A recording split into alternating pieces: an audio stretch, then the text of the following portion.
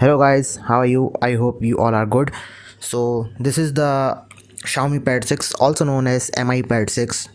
This is the Indian variant of Mi Pad 6, and this is 8GB 128GB variant. So I'm gonna show you the fix for the Widevine L1 issue. So what basically Widevine L1 does? So Widevine L1 let you play the high resolution or HD resolution content on your device. So if it's not enabled, if it's not working, then you can't be able to watch these things in high definition. So what you have to do first, I have two things. First, install activity launcher. This is the activity launcher. Just open it. I have already opened it. Okay, just open it, install it from the Play Store. Activity launcher. You have to search fingerprint.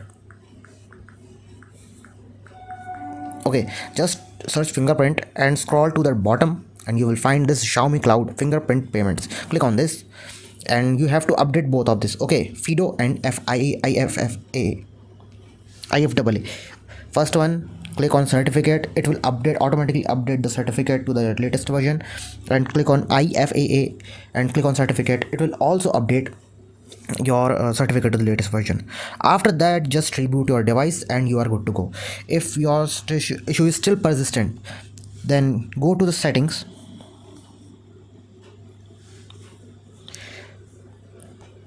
then about tablet, detailed info and specs. Go to detailed info and specs, and after that go to the kernel version. You have to click on multiple clicks on the kernel version. When you multiple times click on the kernel version, you will find this. Okay, this type of screen you will find. Just scroll down to the bottom and you will find the security certificate update. You have to update this Widevine certificate update. Just click on it. You have to do nothing. Okay, just click on the Widevine certificate update. It will pass the test.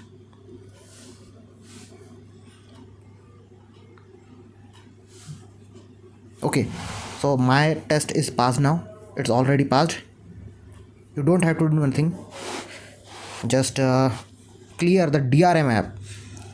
This is also another app which shows you your device supports Widevine L1 or not. So just clear the data of the DRM app. So it will start showing you again the Widevine L1 security level updates. See here. Okay, it supports the Widevine L1, but some bugs and some buggy issue, I don't know what the Xiaomi is doing, so they are not fixing it permanently. So this is the temporary fix. Your device will soon go to the Widevine L3 after 3 to 4 days automatically. Okay, there is no specific time or region, so you have to do this again and again. So this is the annoying thing. So we have to live with it until unless the company gets to fix it. So guys, आपको कैसी लगी video? So tell in the comment section, and till then, goodbye and take care.